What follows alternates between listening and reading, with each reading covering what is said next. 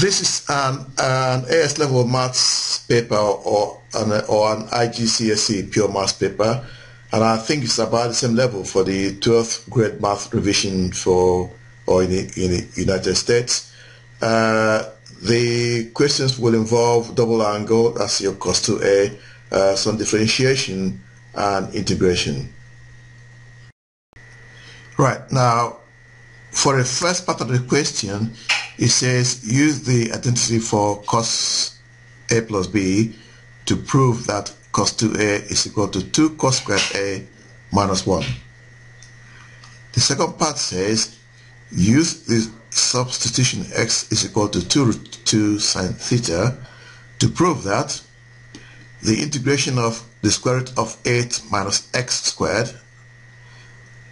within the limits of root 6 and 2 is equal to 1 over 3 into pi plus 3 root 3 minus 6.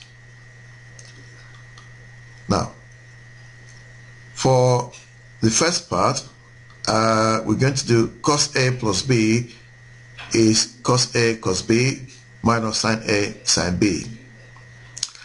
And if a is equal to b, we then have cos 2a is equal to cos a minus sine a, and that then becomes cos squared a minus sine squared a. But we know that cos squared a plus sine squared a is equal to 1. So sine squared a is equal to 1 minus cos squared a. So for cos 2a, if we now replace sine squared a with 1 minus cos squared a, we have that 2 cos squared a minus 1 is same as cos 2a. Okay, we are supposed to use the substitution x is equal to 2 root 2 sine theta to prove that. Now, we have to bear in mind that anything that's got a hint of x in it has got to be tested or subjected to the x is equal to 2 root 2 sine theta. For instance, the limits of the integral from root 6 to 2 has got to be changed to some value of theta. So also the x squared and also delta x. So there are three things to bear in mind: the limits of the integral, x squared, and delta x. Right, we're supposed to prove, we've seen this before, and we are told that x is equal to root 6 because that's the limit of the integral. Okay, x is also equal to 2. So moving on, we then say that x is root 6, that 2 root 2 sine theta is equal to root 6. Now, if we divide both sides by 2 root 2, we end up with that. And of course, root 6 is the same as root 2 times root 3. So the root 2's cancel out, and we're left with root 3 over 2. Now, from our magic triangle, root 3 over 2 is equivalent to the sine of pi over 3. Okay, so theta is pi over 3. So our limit then becomes pi over 3. Now for the limit 2, we know that 2 is equal to 2 root 2 sine theta. If we divide 2 by 2 root 2, we end up with just 1 over root 2, and 1 over root 2 is the sine of 1 over root 2 is the sine of pi over 4. So in effect, the limit is now pi over 4. So our limits are now pi over 3 and pi over 4.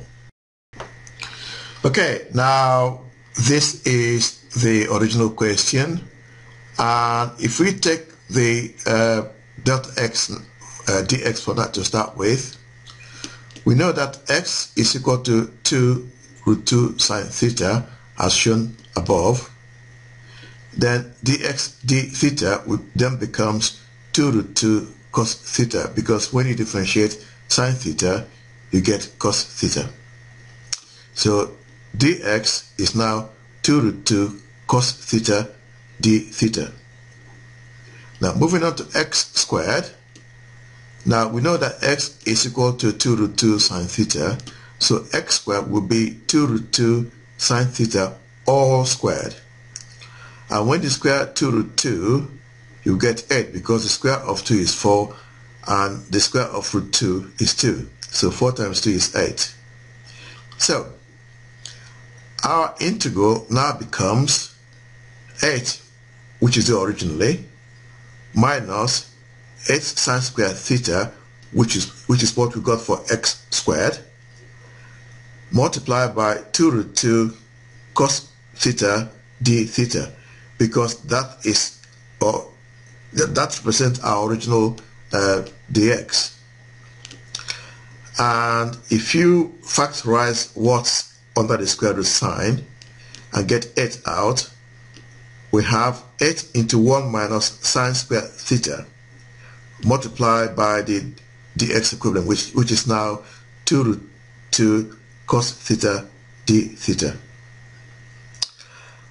When you find the square root of 8 into 1 minus sine squared theta, now the square root of 8 is 2 root 2, and the square root of 1 minus sine squared theta, because 1 minus sine squared theta is the same as cos squared theta. So the square root of cos squared theta is cos theta. And you multiply all of that by our dx equivalent, in this case 2 root 2 cos theta d theta.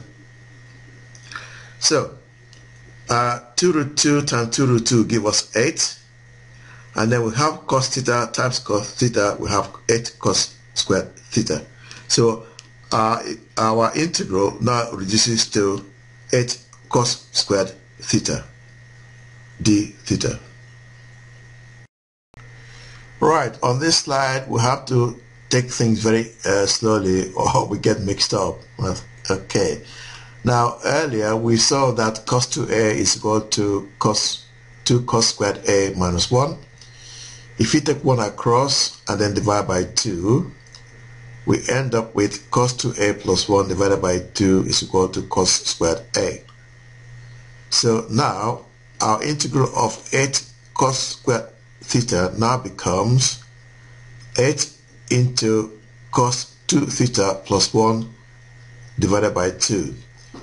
And if you divide 8 by 2, you get 4. Hence 4 cos 2 theta plus 1. If you now open up your bracket, you end up with 4 cos 2 theta plus 4 d theta.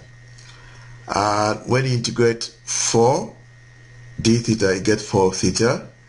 And when you integrate 4 cos 2 theta, you end up with 4 sine 2 theta divided by 2, which ends up with 2 sine 2 theta. So now we have to apply the limits of pi over 3 and pi over 4. And when you substitute pi over 3 into 4 theta, you end up with 4 pi over 3. And then into 2 sine 2 theta, you end up with 2 sine 2 pi over 3. And then next one, you now subtract. While you substitute pi over 4, you end up with 4 pi divided by 4, which is actually pi, plus 2 sine 2 pi over 4. Okay. Now, just to simplify, 2 sine 2 pi over 3 is the same as saying 2 sine 2 pi divided by 3, and 2 pi over 2, the sine of 2 pi over 3 is same as the sine of pi over 3. So you end up with 2 times root 3 over 2, and that gives you 3. For the 2 sine 2 pi over 4, and we know that 2 pi over 4 is same as pi over 2, so the sine of pi over 2 is 1. So we end up with 2 times 1, and that's 2. And finally, when you collect like terms, 4 pi over 3 minus pi plus root 3 minus 2.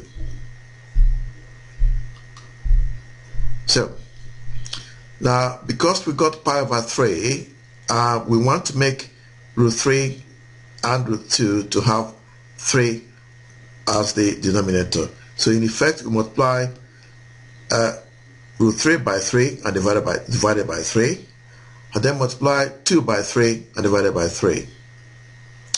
So now you have 3 as the denominator for each of these terms.